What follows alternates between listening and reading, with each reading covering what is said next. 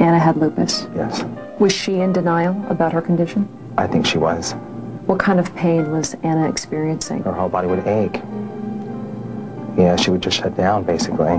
Dr. Robert Lahita, who was not treating Anna Nicole, is a lupus specialist. Lupus is a potentially deadly disease in which the body's immune system attacks the organs and tissues. They can feel very, very tired and have lots and lots of joint pain. They will be unable to walk. Describe how she walked. Basically like an old person. You know, sometimes she would fall. Frank says Anna kept her lupus secret because she didn't want people to feel sorry for her. There was also her image to consider. This music video, shot in 1997, shows a vibrant, playful sex symbol reminiscent of Anna's role model, Marilyn Monroe. The truth of her illness could have derailed Anna's career. Did Howard know that Anna had lupus? He may have known, he may have not. I didn't know. Still to come, did lupus cause Anna's death? An expert weighs in. If you have chronic severe lupus, you may go on to die. Then more from Howard's emotional tribute to Anna, her undeniable star quality. She was the center of attention. Then releasing the doves after the funeral. And the touching moments between Anna and Danny Lynn, the baby girl she left behind. Grandmama left the baby. You have a name for her? She said, I'll wait for you like I did last year. E.T.'s exclusive coverage of Anna Nicole's funeral will continue in just a moment, but first, the latest on the autopsy. What actually killed Anna Nicole remains a mystery, but there are new clues in the investigation. Anna's death certificate was released Wednesday, but with one piece of vital information missing. The death certificate says cause of death pending and manner of death pending. On the official document, Howard K. Stern is listed as her nominated executor. Dr. Joshua Perper, the Broward County medical examiner, tells E.T. it will be 7 or 8 days before he is able to put all the clues together to determine what exactly killed Anna. There are tests which are required before the final determination is made. Dr. Perper says he recently interviewed both Mo, Anna's friend and bodyguard, and his wife Taz, who were with Anna in her final minutes. The medical examiner says their information is another clue in solving the puzzle. I was able to interview both the bodyguard and his wife. Every one of the interviews you have was helpful in letting us understand a bit better what happened. Perper would not speculate on any rumored cause of death, including the autoimmune disease lupus. His former colleague, Dr. Cyril Wecht, who was hired by Anna Nicole to perform her son Daniel's autopsy, doubts lupus was the cause of Anna Nicole's death. Lupus does not produce sudden, unexpected death. If you have chronic severe lupus, which involves the kidneys and the heart and some other organs, you may go on to die. But you will know that you are dying for months and maybe even years. He hasn't seen any toxicology reports on Anna, but he has his own theories about what may or may not have caused her death. I do not see a direct connection between the deaths of Daniel Smith and Anna Nicole Smith. I believe very firmly that methadone was not involved in the death of Anna Nicole Smith.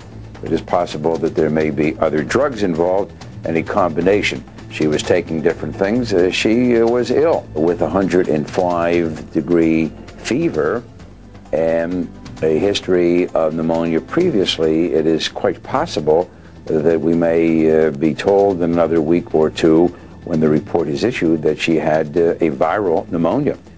He weathered a court battle over her body and is now facing a battle for the baby girl he believes is his. Right now, Howard K. Stern has just one thing on his mind, making sure he says all the right things one last time to Anna Nicole. Nobody gave Anna the credit that she deserved. People questioned whether she was bright. She didn't graduate from high school, and she'd be the first to tell you that she wasn't book smart. But I can guarantee you, Anna was as smart as they come. She became a household name, one of the most famous people in the world. And that didn't happen by accident. It wasn't managers, lawyers, agents. It wasn't me. It was her. It was all her. Anna was an entertainer. She was a true entertainer. It didn't matter if she was acting, modeling, or just with friends. She knew what people wanted, and she gave it to them, plain and simple. She knew how to grab people's attention, and once she got it, you couldn't turn your head. And Anna knew exactly what she was doing. And there's nobody better at it in the world. From the time I met Anna, there was never one time that she didn't control the room. Howard's touching tribute about Anna Nicole's star quality, how she was anything but a ditzy blonde. She was the center of attention, and it wasn't even close. That's a true entertainer. And you have to be smart, and you have to be strong to pull that off. And Anna was both. Marilyn Monroe was Anna's idol. But I'll bet you, if the two of them lived during the same time period and they met, Marilyn would be flocking toward Anna, not the other way around. And that's no disrespect to Marilyn. It's just that Anna was that special. You have to be tough to survive in Hollywood, and Anna proved she could take it.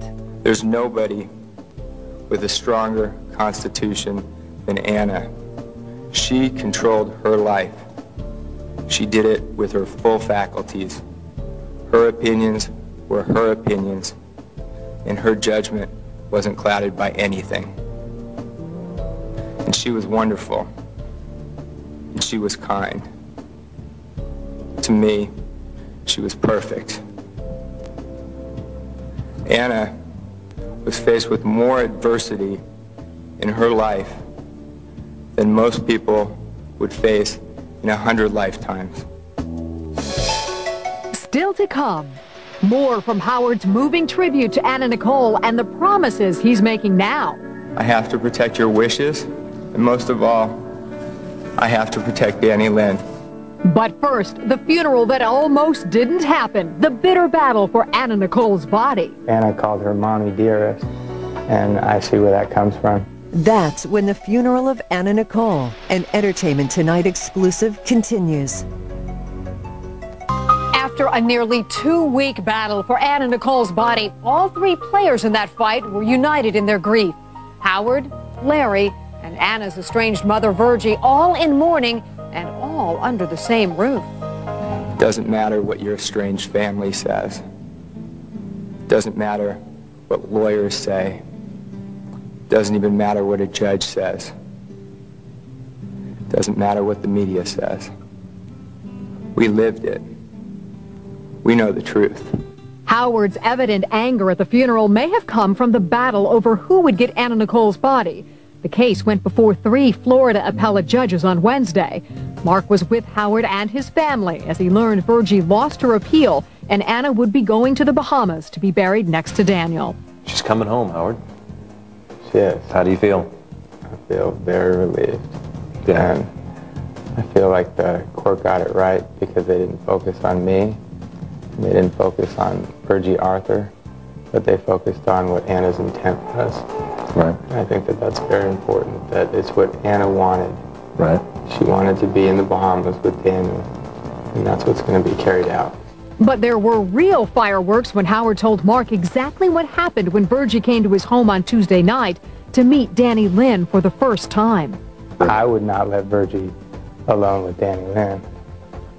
No, that's not going to happen. You showed a lot of cooperation last night when Virgie came here. What was the mood like? You know, it was actually pretty tense. I was not happy about Virgie coming in to see Danny Lynn because I know that that's not what Anna would have wanted. Howard says Anna Nicole's mother came to the home he shared with Anna around 8 o'clock Tuesday night with her sister-in-law, 2 attorneys, and 2 bodyguards. As she went in, paparazzi strained to look over the fence and into the estate.